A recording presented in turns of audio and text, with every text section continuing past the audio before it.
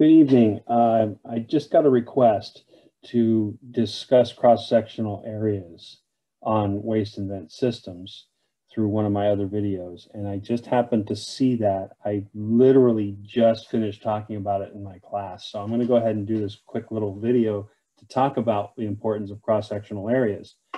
We're going to go ahead and draw something up real quick. And it's going to be literally really quick and very ugly, but you know, hey, hopefully this gets the point across. So you have a waistline, and let's say coming out of the house, it's 4 inches. So this is a 4-inch sanitary sewer.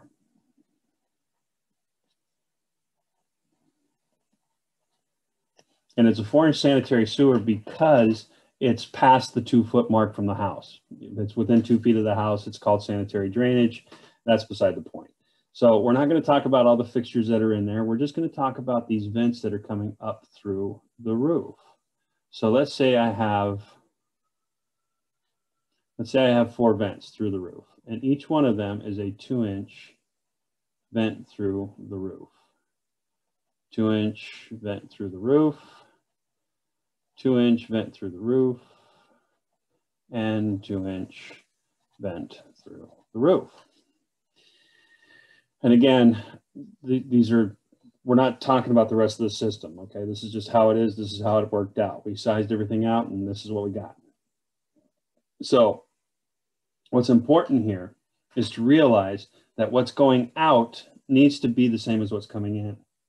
By that, I mean, let me put it a little more logical way. If I have a 4-inch sewer line going to the city sewer, okay, the main sewer line, that means I have a pipe that, when not in use, there's sewer gas going through this line, and this is 4 inches in diameter.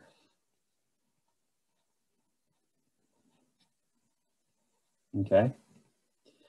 That amount of sewer gas, if I don't have the same area that is going up through the roof and leaving, I'm creating what's called a positive pressure. I'm creating positive pressure inside my waste and vent system, which is counterintuitive because we're trying to do an equalization of pressures in this system. Okay, so the code requires that the cross-sectional area of all the vents,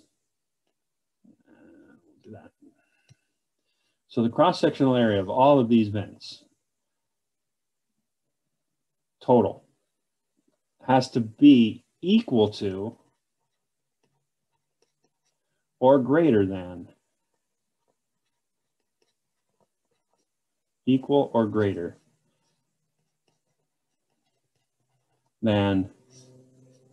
my sanitary drain line.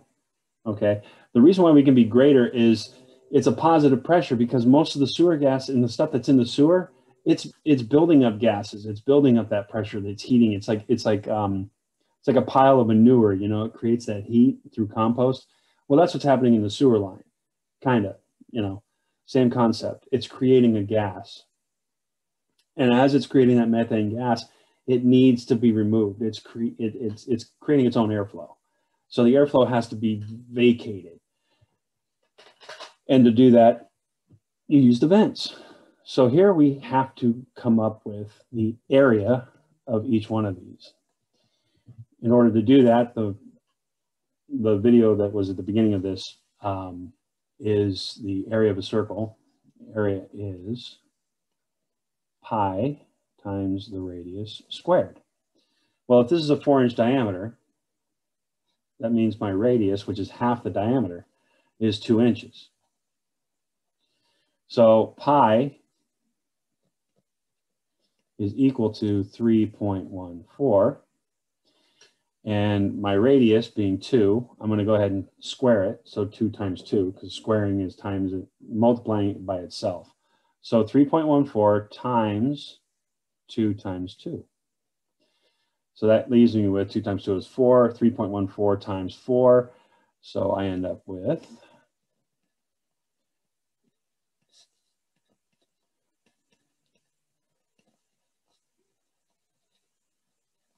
12.56 square inches. So I have 12.56 square inches of surface area in my 4-inch circle. This bad boy right here, 12.56 square inches. So the key in this is trying to figure out exactly how many 2-inch vents do I have to penetrate through my roof. So let's find out what the area of a 2-inch circle is. It's the same concept. So you have your 2-inch circle. And we'll go ahead and do 2 inches here. So if that's 2 inches, then that bad boy right there is 1 inch, right? So the radius of a 2-inch circle is 1 inch. To find out what that is, let's go ahead and let's get rid of this. And we're going to have our radius of 1, so it's going to be 1 times 1. And 3.14 times 1, right? Blow this out a little bit for you.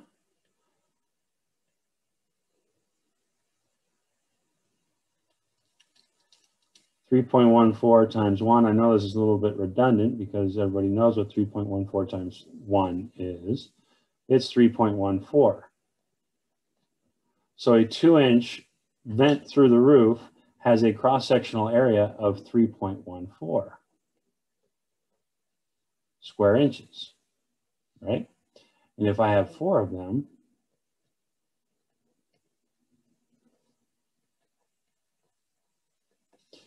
guess what? We literally just got done doing that.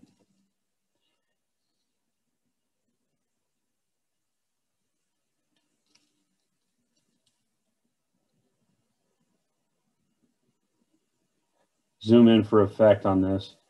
Oh my God, look at that, 12.56 square inches. So for a 4-inch sanitary sewer line, I can run, I can run 4 2-inch vents through the roof. Or if you wanted to manipulate and do everything else, you calculate the size of a 3-inch vent, which comes out to 7 something or other. Let's find out. This one might take a little bit more math.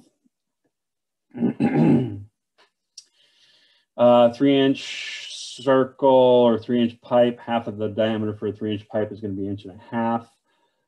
So we have 1.5, and we have to square that. So we're going to multiply it by itself.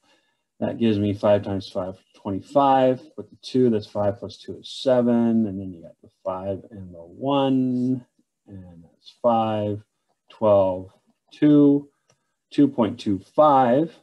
So I have to take my 2.25, multiply it by 3.14. Zoom out yet again. So we have 3.14. We're going to multiply that by 2.25. Multiply it. So that gives you 20 and 7 and 15. And then it gives you 8, 2, and 6. 8, 2, and 6. 0, 15, 16, and that's what, 10 and 7. And then that's what? So 7.06. I don't remember what I said, but I'm pretty sure I said 7 something.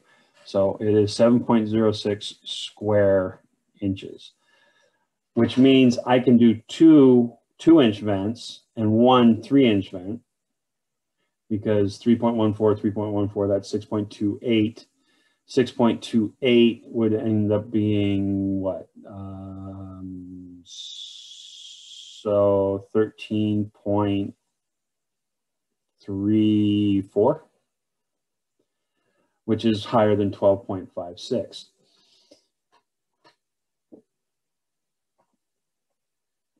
I hope that this quick little demonstration on cross-sectional area explains what was asked. I probably went into a little more detail than was necessary, but the crux of it is the vents through the roof have to be equal to or greater than the sanitary sewer line coming out of the building.